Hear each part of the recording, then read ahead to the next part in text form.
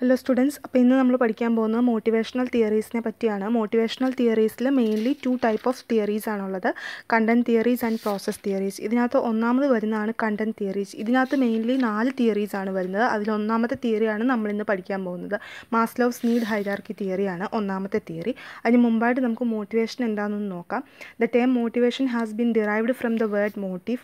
Motive may be defined as an inner state of our mind that activates and directs our behaviour. അതായത് നമ്മുടെ motive എന്ന് പറയുന്ന ഒരു ടേമിൽ നിന്നാണ് മോട്ടിവേഷൻ എന്ന് പറയുന്ന ഒരു വാക്ക് ഡിറൈവ് ചെയ്ത് വന്നത്. അപ്പോൾ അതിൻ്റെ അർത്ഥം എന്താണെന്ന് വെച്ചാൽ, മോട്ടീവ് എന്ന് പറയുന്നത് നമ്മുടെ ബിഹേവിയർ, നമ്മൾ ഒരു കാര്യം ചെയ്യാൻ പോകുമ്പോൾ അതിനെ ഡയറക്റ്റ് ചെയ്യുന്ന അല്ലെങ്കിൽ ആക്ടിവേറ്റ് ചെയ്യുന്ന ഒരു ഇന്നർ സ്റ്റേറ്റ് ഓഫ് മൈൻഡിനെയാണ് മോട്ടീവ് എന്ന് പറയുന്നത്.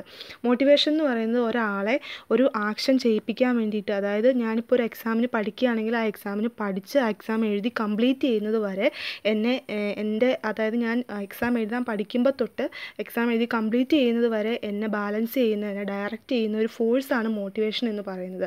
അതായത് ഒരു പേഴ്സൺ ഒരു ആക്ഷനിലേക്ക് ഒരു പേഴ്സണെ കൊണ്ടെത്തിക്കുന്നു, അത് കണ്ടിന്യൂ ചെയ്യുന്നു, ആ കോഴ്സ് ഓഫ് ആക്ഷനെ കണ്ടിന്യൂ ചെയ്യുന്നത് വരെ ആ പേഴ്സണിനെ എനർജൈസ് ചെയ്യുന്ന അല്ലെങ്കിൽ മോട്ടിവേറ്റ് ചെയ്യുന്ന ഒരു ഫോഴ്സാണ് മോട്ടിവേഷൻ എന്ന് പറയുന്നത്. നമുക്കിനി ഒരു ഡെഫിനേഷൻ നോക്കാം. According to Stephen P Robbins, motivation is the willingness to exert high levels of effort towards organisational goals conditioned by the effort and ability to satisfy some individual needs.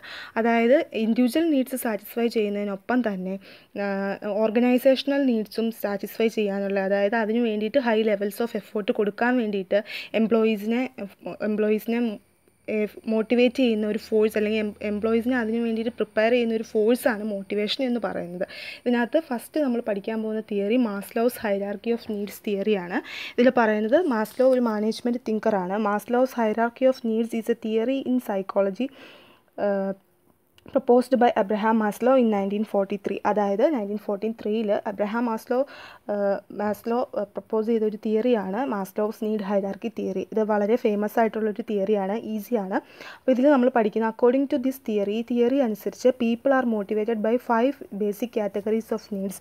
ആളുകളെ motivate ചെയ്യുന്ന 5 basic categories of needs ആണുള്ളത്. അതാണ് നമ്മൾ ഇതിനകത്ത് പഠിക്കുന്നത്. ആ 5 needs എന്ന് പറയുന്നത്, ഒന്നാമത്തെ നീഡ് ഫിസിയോളജിക്കൽ നീഡ്സ് ആണ്. ഇത് കഴിഞ്ഞിട്ട് സേഫ്റ്റി നീഡ്സ്, മൂന്നാമത്തെ need love and belongingness, esteem needs, self actualization needs. ഇങ്ങനെ 5 നീഡ്സാണ് ഇതിനകത്തുള്ളത്. അപ്പോൾ ഇതിനകത്ത് ഒരു നീഡ് അച്ചീവ് ചെയ്തെങ്കിൽ മാത്രമേ അടുത്ത നീഡിലേക്ക് നമ്മുടെ ഫോക്കസ് പോവുള്ളൂ, അങ്ങനെയാണ്. അപ്പോൾ അതിനകത്ത് ഒന്നാമത് വരുന്ന നീഡ് എന്ന് പറയുന്നത് ഫിസിയോളജിക്കൽ നീഡ്സ് ആണ്. ഫിസിയോളജിക്കൽ നീഡ്സ് എന്ന് പറഞ്ഞാൽ നമ്മുടെ ശാരീരികമായിട്ടുള്ള ആവശ്യങ്ങളാണ്, അതായത് ബേസിക് ഫിസിക്കൽ നീഡ്സ് ആണ്. ഡ്രിങ്കിങ്, ഈറ്റിങ്, അങ്ങനെയുള്ള കാര്യങ്ങളൊക്കെ. അതായത് മാസ്ലോ പറയുന്നത് ഏറ്റവും ആദ്യം ഒരാൾക്ക് അച്ചീവ് ചെയ്യേണ്ടത് ഈ ഫിസിയോളജിക്കൽ നീഡ്സ് ആണ്. ഇതിനകത്തൊരു എക്സാമ്പിൾ പറയുകയാണെങ്കിൽ need for our food, water, അതൊക്കെയാണ്.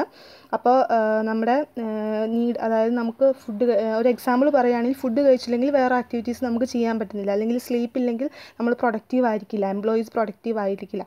അപ്പോൾ അങ്ങനെയൊക്കെയുള്ള ഫിസിയോളജിക്കൽ നീഡ്സ് ആണ് ഒന്നാമത്തെ നീഡ്സ്. ഇത് മെറ്റ് ചെയ്ത് കഴിഞ്ഞാൽ, ഈ നീഡ്സ് സാറ്റിസ്ഫൈ ചെയ്ത് കഴിഞ്ഞാൽ മാത്രമേ ഒരു സെക്കൻഡ് നീഡിലേക്ക് ഒരാൾ പോകുന്നുള്ളൂ. രണ്ടാമതായിട്ട് വരുന്നത് സേഫ്റ്റി നീഡ്സ് ആണ്. അതിനകത്ത് വരുന്നത് പേഴ്സണൽ സേഫ്റ്റി, അതുപോലെ തന്നെ എംപ്ലോയ്മെൻറ്റിൻ്റെ സെക്യൂരിറ്റി, അതൊക്കെയാണ്. ജോബ് സെക്യൂരിറ്റി, അതൊക്കെയാണ്. അതായത് ഒരാളുടെ ഫിസിക്കൽ ആൻഡ് മെൻ്റൽ സെക്യൂരിറ്റി, ഇതിനെയാണ് ഈ സേഫ്റ്റി നീഡ്സ് വഴി പറയുന്നത്.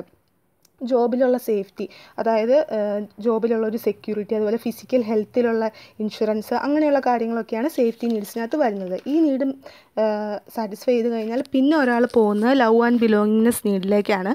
ഇതനുസരിച്ച് പറയുന്നത്, ഈ ലവ് ആൻഡ് ബിലോങ്ങിങ്നെസ് നീഡ് എന്ന് പറയുന്നത് need of feeling loved and accepted, അതായത് ഫ്രണ്ട്സ്, ഫാമിലി, ഇങ്ങനെയുള്ള കാര്യങ്ങളൊക്കെ, ഇൻറ്റിമേറ്റ് ഫ്രണ്ട്ഷിപ്സ്, ഫാമിലി, ഇതൊക്കെയാണ് ലവ് ആൻഡ് ബിലോങ്ങിങ്നെസ്സിനകത്ത് വരുന്നത്. ഒരാൾക്കൊരു സൊസൈറ്റിയിൽ എക്സിസ്റ്റ് ചെയ്യണമെങ്കിൽ ഇങ്ങനെയുള്ള കാര്യങ്ങൾ, അതായത് ഒരാൾക്ക് ഫ്രണ്ട്സ് ഉണ്ടാവണം. അല്ലെങ്കിൽ ഫോർ എക്സാമ്പിൾ പറയുകയാണെങ്കിൽ കുറേ സോഷ്യൽ റിലേഷൻഷിപ്സ് ഉള്ള ആളുകളാണെങ്കിൽ, സോഷ്യലി ആക്റ്റീവായിട്ടുള്ള ആളുകളാണെങ്കിൽ അവരെല്ലാ കാര്യത്തിലും പ്രൊഡക്റ്റീവായിരിക്കും, എപ്പോഴും ആക്റ്റീവായിരിക്കും. അപ്പോൾ അങ്ങനെയുള്ള ഐസൊലേറ്റ് ചെയ്തിരിക്കുന്ന ഒരാളെ സംബന്ധിച്ചിടത്തോളം അങ്ങനെ ആയിരിക്കില്ല. അയാൾ ബാക്കിയുള്ള പൊതുവേ ഒരു വിത്ഡ്രോൺ ക്യാരക്ടർ ആയിരിക്കും. അപ്പോൾ അതാണ് ലവ് ആൻഡ് ബിലോങ്ങിങ്നെസ് നീഡ്സ്. അടുത്തത് എസ്റ്റീം നീഡ്സ് ആണ്. അതായത് എസ്റ്റീം നീഡ്സിനകത്ത് പറയുന്നത് feeling good about our selves, അതായത് എനിക്ക് എന്നെപ്പറ്റി തന്നെ ഒരു നല്ല ഫീലിംഗ് ഗുഡ് തോന്നുന്നു എന്നുള്ളതാണ് എസ്റ്റീം നീഡ്സിനകത്ത് പറയുന്നത്. അതിനകത്ത് മെയിനായിട്ട് നമ്മൾ ശ്രദ്ധിക്കേണ്ട 2 പോയിൻ്റാണ്.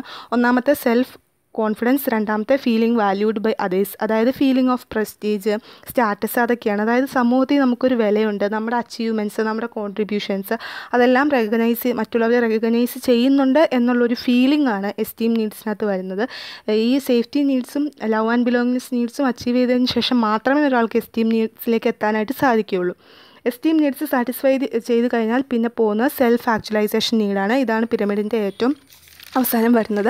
ഇതിനകത്ത് സെൽഫ് ആക്ച്വലൈസേഷൻ നീഡ് എന്ന് പറയുന്നത് ബീയിങ് ഫുൾഫിൽഡ് ആണ്. അതായത് നമ്മുടെ ഫുൾ പൊട്ടൻഷ്യൽ ലീവ് ചെയ്യുന്നുണ്ടെന്നുള്ളൊരു ഫീലിംഗ് ആണ് സെൽഫ് ആക്ച്വലൈസേഷൻ നീഡിനകത്ത് വരുന്നത്. അത് നമ്മുടെ ഹ്യൂമൻ പോപ്പുലേഷനിൽ ഒരു 1% മാത്രമേ ഈ സെൽഫ് ആക്ച്വലൈസേഷൻ നീഡ് വരെ അച്ചീവ് ചെയ്യുള്ളൂ. ബാക്കിയുള്ളവരൊക്കെ എസ്റ്റീം നീഡ്സ് വരെയൊക്കെയാണ്, അല്ലെങ്കിൽ അതിൽ താഴെയൊക്കെയാണ് അച്ചീവ് ചെയ്യുള്ളൂ.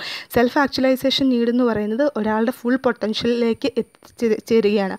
അതായത് ഗ്രേറ്റ് ഹ്യൂമൻസ് ബീങ്സ് ഒക്കെയാണ്, അതായത് great പേഴ്സണാലിറ്റീസൊക്കെ, mother Teresa, Abraham Lincoln, അങ്ങനെ സമൂഹത്തിന് വേണ്ടി എന്തെങ്കിലും ചെയ്തിട്ടുള്ള ആളുകളൊക്കെയാണ് ആ ഒരു സെൽഫ് ആക്ച്വലൈസേഷൻ നീഡ്സ് അച്ചീവ് ചെയ്തിട്ടുള്ള ആളുകൾ. അപ്പോൾ ഇതാണ് മാസ്ലോവിൻ്റെ നീഡ് ഹൈറാർക്കി തിയറിക്കകത്ത് മെയിനായിട്ടും പറയുന്നത്. അപ്പോൾ ഇതിനകത്ത് നമ്മൾ മെയിനായിട്ടും സിമ്പിളായിട്ട് ശ്രദ്ധിക്കേണ്ട 5 കാര്യങ്ങളാണ്. 5 നീഡ്സാണ് ഒരു ഹ്യൂമൻ ബീയിങ്ങിന് ഉണ്ടാകുന്നത്. ആ 5 നീഡ്സിൽ ഒന്നാമത്തെ ഫിസിയോളജിക്കൽ നീഡാണ്, അതായത് നീഡ് ഫോർ ഫുഡ്, വാട്ടർ, അതൊക്കെയാണ്. രണ്ടാമത്തെ സേഫ്റ്റി നീഡ്സ്, അതായത് ഫിസിക്കൽ സെക്യൂരിറ്റി, അതുപോലെ ജോബ് സെക്യൂരിറ്റി, അതൊക്കെ. മൂന്നാമത്തെ ലവ് ആൻഡ് ബിലോങ്ങിങ്സ് നീഡ്സ് ആണ്, അതായത് ഫ്രണ്ട്സ്, ഫാമിലി, അങ്ങനെയുള്ള നീഡുകളെയൊക്കെയാണ് നമ്മൾ പറയുന്നത്. പിന്നെ ഉള്ളത് എസ്റ്റീം നീഡ്സ്, അതായത് ഫീലിംഗ് ഓഫ് ബീങ് അക്സെപ്റ്റഡ്, അതുപോലെ നമ്മുടെ ഒരു സെൽഫ് കോൺഫിഡൻസ്, പ്രസ്റ്റീജ്, അതൊക്കെയാണ്. പിന്നെ വരുന്ന സെൽഫ് ആക്ച്വലൈസേഷൻ നീഡ്സ് ആണ്. അത് പോപ്പുലേഷനിൽ 1% മാത്രമേ അച്ചീവ് ചെയ്യുള്ളൂ. ഒരാളുടെ ഫുൾ പൊട്ടൻഷ്യലിലേക്ക് എത്തുന്നതാണ് സെൽഫ് ആക്ച്വലൈസേഷൻ നീഡ് എന്ന് പറയുന്നത്. അപ്പോൾ ഇത്രയാണ് മാസ്ലോയുടെ നീഡ് ഹൈറാർക്കി തിയറിയിൽ പറയുന്നത്. ഇനി പ്രോസസ് തിയറീസിൽ അടുത്തതായിട്ട് വരുന്നത് ഹേസ്ബർഗ്സ് മോട്ടിവേഷണൽ തിയറിയാണ്. അത് നമുക്ക് അടുത്ത ക്ലാസ്സിൽ ഡിസ്കസ് ചെയ്യാം. അപ്പോൾ ഈ ചാനൽ ആദ്യമായിട്ട് കാണുന്നതെങ്കിൽ നിങ്ങൾ സബ്സ്ക്രൈബ് ചെയ്യുക. കൂടുതൽ ടോപ്പിക്സ് നിങ്ങൾക്ക് ആവശ്യമുണ്ടെങ്കിൽ നിങ്ങൾ കമൻറ്റ് സെക്ഷനിൽ പറയുക. അപ്പോൾ ഇതോടുകൂടി നമ്മുടെ ക്ലാസ് അവസാനിപ്പിക്കുകയാണ്. നമുക്ക് അടുത്ത ക്ലാസ്സിൽ കാണാം. അപ്പോൾ ഓക്കെ.